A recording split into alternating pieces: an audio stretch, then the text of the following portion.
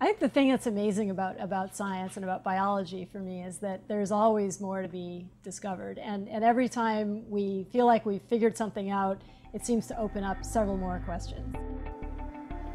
Scientists have appreciated for a long time that once we understood the DNA sequence in cells, if we had a tool that would allow easy manipulation of that sequence, that would be a very powerful kind of technology.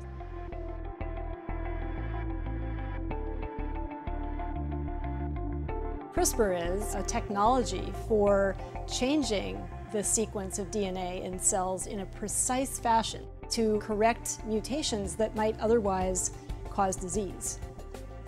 It's going to enable a lot of science to be done that was impossible to do in the past. So the way the CRISPR technology works is by the action of a protein called Cas9 that functions like a molecular scalpel for DNA. The CRISPR-Cas9 system has an amazing ability to recognize a particular DNA sequence in a cell that may be malfunctioning and then disable it by cutting the DNA. We call this gene editing, and we can use it to disable or repair a mutated part of the gene which may be causing disease. For Cas9 to find the malfunctioning DNA, we attach it to an RNA sequence that matches the DNA sequence we want to edit.